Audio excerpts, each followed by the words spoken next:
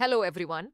Welcome to latest update program. The topic of discussion is Jiu Tian. This topic relates to science and technology section of the UPSC CSE syllabus. China's advanced drone, Jiu Tian, High Sky, is set to begin its first mission by June 2025. Jiu Tian acts as a mothership drone, capable of launching swarms of smaller drones and loitering munitions mid-air.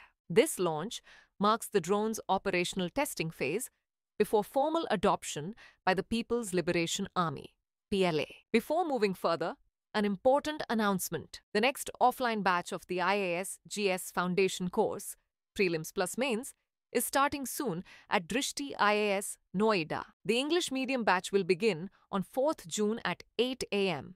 and the Hindi medium batch will begin on 9th June at 3 p.m.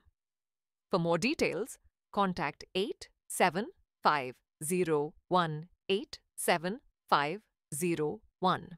Now let's discuss key features and specifications. The drone has a wingspan of 25 meters and a maximum takeoff weight of 16 tons. It can fly at altitudes up to 15,000 meters, 50,000 feet, and has an operational range of 7,000 kilometers. Jiu Tian can carry a payload of up to 6 tons, including 100 kamikaze drones deployed from dual bays on either side. It features 8 hardpoints for varied payloads suited for surveillance, reconnaissance, electronic warfare, and strike missions. The modular payload bay allows for civilian uses such as maritime surveillance, border control, emergency rescue, and environmental monitoring. Now is the time for practice question.